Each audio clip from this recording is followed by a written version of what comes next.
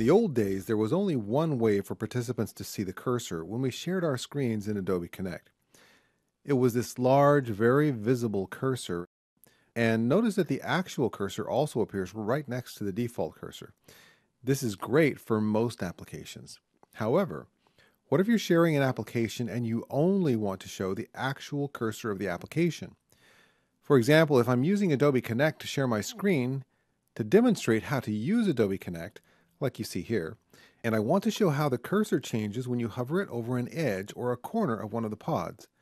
That big default cursor kind of makes it a little harder to distinguish the actual cursor. So if I want to see only the actual cursor of the application I'm sharing, I need to change a setting in Adobe Connect. I'll go to the Meeting menu, Preferences, and in the Preferences dialog box, select the Screen Share tab.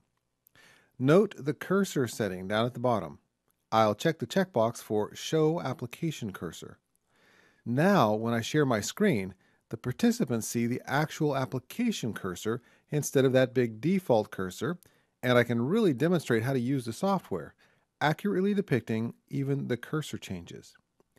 Don't forget to subscribe to this YouTube channel, and if you need any additional help or training for Adobe Connect, you can contact us using the info on the screen.